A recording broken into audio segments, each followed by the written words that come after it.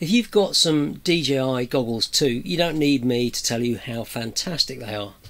They're much lighter and more comfortable than the previous Goggles V1 and V2, and the image quality is excellent. But they do have a few really annoying problems. No, I'm not going to talk about the fit or the annoying touchpad control today.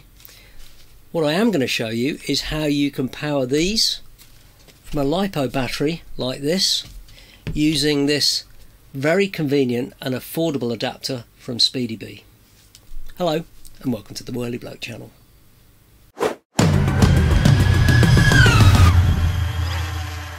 When DJI released these V1 goggles a few years ago, they provided a simple lead so that you could power them from an external LiPo battery, anything between 3 and 6S.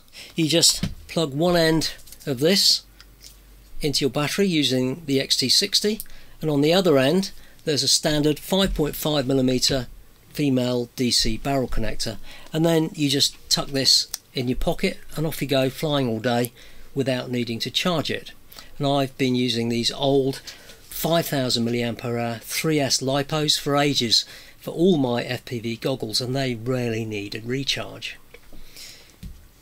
When the V2 goggles arrived, they had a dedicated DJI battery.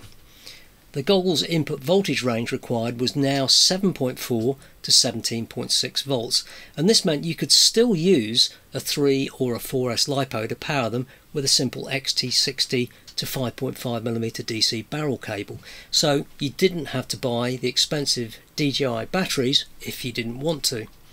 You could just use your old tied LiPos or just go and buy some new cheap ones. But when the Goggles 2 arrived, their input voltage requirement was a much tighter range, 7 to 9 volts, and they used a fairly non-standard 4530 male DC barrel connector on the goggles end, and on the battery end there's a USB-C connector. So they made it nearly impossible for you to power these from an external LiPo battery, and you didn't have much choice other than buying additional OEM DJI batteries.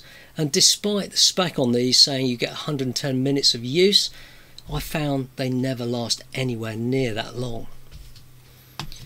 So SpeedyBee have come to the rescue with this fantastic inline power adapter with all the combinations of cables that you need for all three goggle versions. And it's not expensive. Depending on the cable options you choose, this will cost you no more than $19 or around £15. Let's have a closer look at this. I ordered this one with the cable for the Goggles 2, but you can get this with the cable for the Goggles V2, or you can get both if you want. And using this, well, it couldn't be easier. I've got my trusty old 5000 mAh 3S battery that I use for my FPV goggles all the time, and on the other end you plug the USB into there, and then you've got this weirdo 4530 DC barrel connector that DJI like on the Goggles 2. Plug that in and that should fire up. There we go. Now there's a little button on here. At the moment it's showing the input volts, 12.5 volts. Remember, this is 3S. Press it again, it's showing you what's coming out, which is 9.1 volts that's going to the goggles. Press it again and it shows you the current being drawn by the goggles, which is about 700 milliamps. And that's it. You're good to go and fly all day on this old LiPo. Now this wouldn't be a SpeedyBee product if that was it. This also has short circuit, over voltage and over temperature protection built in, but more importantly it's got low voltage alarms, which is very important. So let's see if I can show you that working.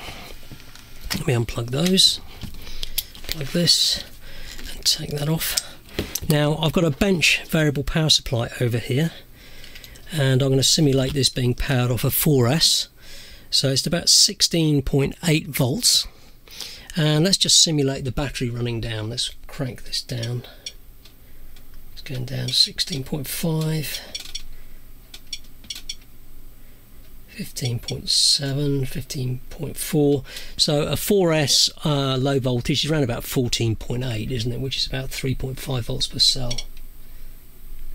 14.6, there we go, it's flashing. Very important and very useful.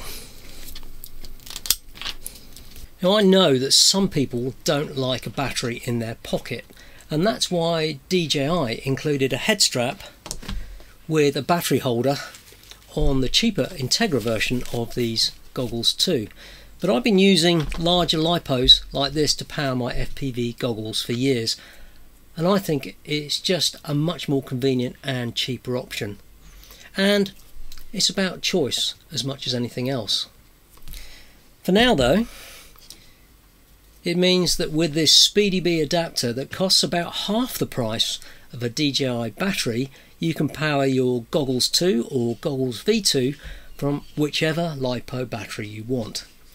And I think £15 is a very, very reasonable price for this freedom. And I'll leave links in the description so that you can check out prices and availability. I got mine direct from the SpeedyBee website, and delivery to the UK was about 7 days, which is pretty impressive. That's all for now.